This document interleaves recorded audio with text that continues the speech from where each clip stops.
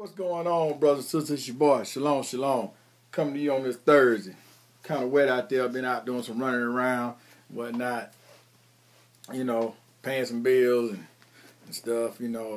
About 5 steps in front of this cold that's trying to chase me, trying to get on me and everything. My daughter's sick, Nice is sick. Carter got a little cough, so I've been praying for him and whatnot and stuff. But, I'm just out and about and everything. Got back and picked up my word.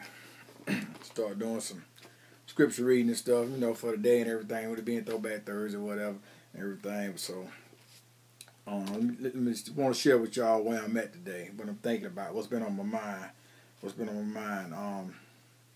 Philippians chapter 2, start at verse 1, dealing with imitating Christ's humility, teaching us how to be humble like Christ was and whatnot. It starts off like this. It says, if you have any encouragement from being united with Christ, if there's any comfort from his love, if any fellowship with the Spirit, if any tenderness and compassion, then make my joy complete by having the same love, being like-minded, being in one spirit and one purpose. So right here, basically what the word is telling us, let us have this same love, what Christ had, being like-minded like he was, Let us think and be like-minded, like when he was on earth, like he thought and stuff when it comes to dealing with things, being complete, full of compassion and stuff. Then it goes on to say, having the same love. Let us have that same love when we deal with other people, we got the holidays coming up, we got Christmas coming up. We dealing with people, Let us be able to show forth that same love like Christ showed forth, It said being complete, being like-minded, having the same love, being in one spirit.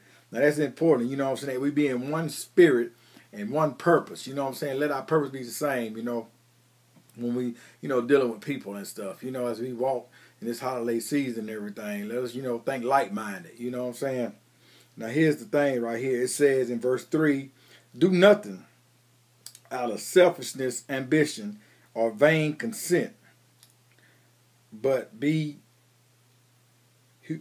humility, consider others better than yourself. And this is the thing right here. This is what we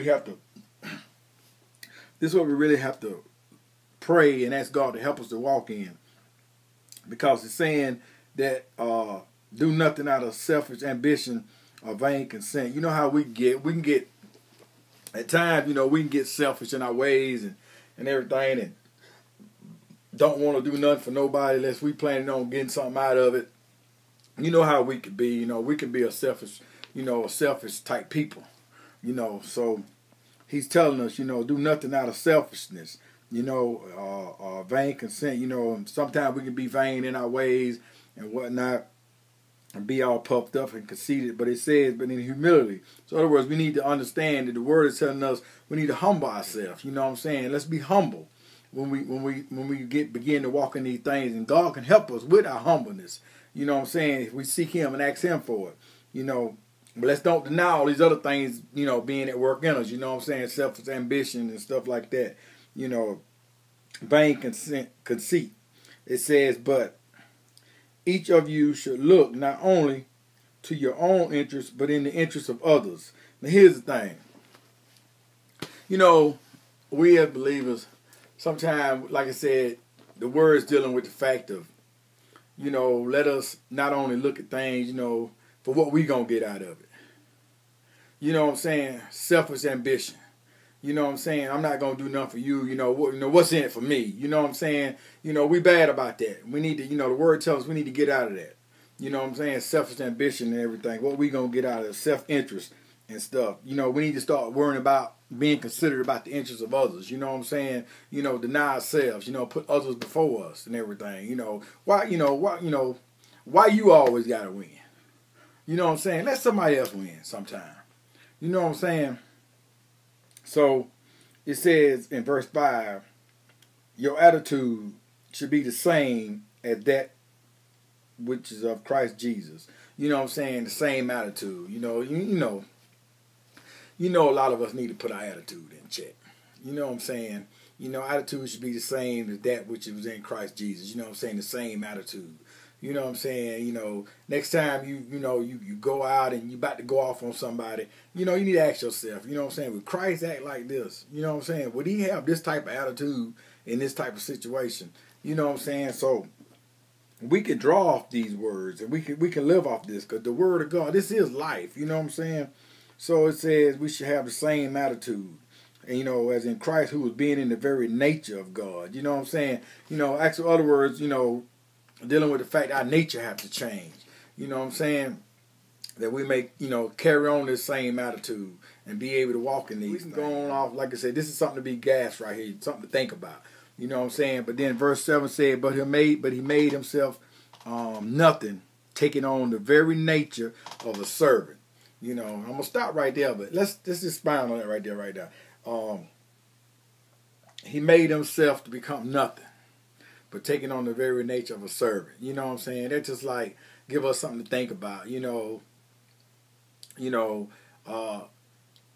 Stop trying, you know, always to be something to be up front. You know what I'm saying? Take on that servanthood. Serve, learn to serve. You know what I'm saying?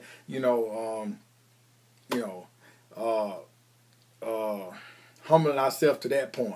You know, when you're thinking about the servant aspect, you know, being a servant, you know, this holiday season, the next time you go out to a restaurant, think about the person that wait on your tables, you know, the servant that comes, you know, doing all this before you know what I'm saying? Then if you really appreciate that and understand what that person is actually doing, you know what I'm saying, a servant, you know, Jesus even one time, you know, took a basin of water, you know, took a basin, filled it up with water, you know, took a towel, you know, start washing the disciples' feet, you know, and they didn't even expect, you know, they tried to stop him from doing something like that, but he was teaching them servanthood, how to be a servant, you know what I'm saying, the lowest of the lowest, learn to serve, you know what I'm saying, you know, put others before you know what I'm saying, don't strive to be always up front, you know what I'm saying, just learn to be a servant, you know. You know, and Jesus even said the fact of, you know, with this servanthood thing that even we ourselves, you know, he was just demonstrating, you know what I'm saying, same way he washed, you know, the disciples' feet.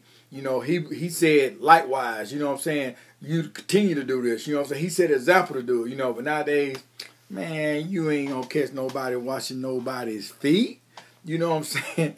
Let's know, you know, it's one thing to be a servant, but you ain't gonna catch nobody washing nobody's feet. You know what I'm saying? I mean, you know, but I have seen that demonstrated. You know what I'm saying? I have, you know, went to a church where they practice those things, and, you know, I have had to this day, you know what I'm saying, I never forget it, you know what I'm saying, somebody, you know, washed my feet, you know, a man and a wife couple ministering, whatever, they did a foot washing at their church, you know, and they humbled themselves, you know what I'm saying, washed my feet, man, with a towel. I mean, it felt good too, you know what I'm saying, but that's just a way, you know, showing for servanthood, you know what I'm saying, humility and whatnot, being humble, you know. Like I said, nowadays, man, you got all your big dogs out there, man, your big time preachers, and everybody want to be up front and all this stuff, man. Ain't nobody serving, don't nobody want to serve, you know what I'm saying, you know, and everything. But it's hard, you know what I'm saying. I ain't saying it ain't out there, but it's hard, you know, to find somebody that's actually really serving, you know. So like I said, with this in mind, next time, you know, you go out dinner or whatever,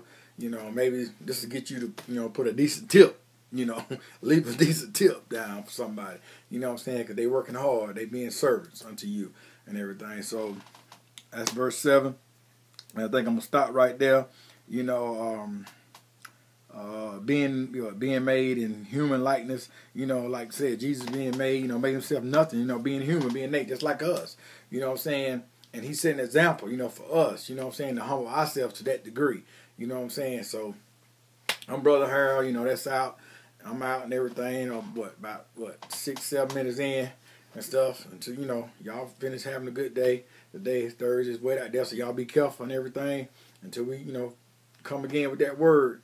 I love y'all. Y'all be blessed. Shalom, shalom. I'm out.